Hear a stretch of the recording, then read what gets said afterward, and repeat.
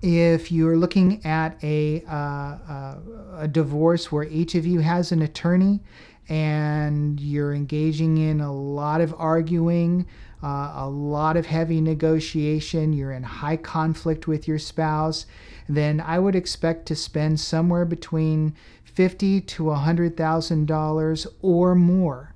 The longer your divorce goes on, the more you fight, the more experts you need for your case, the more evidence you need to gather and prepare for presentation at trial. The costs are just going to exponentially increase. So the more that you can do to save your case from going there, the less you'll spend in the long run.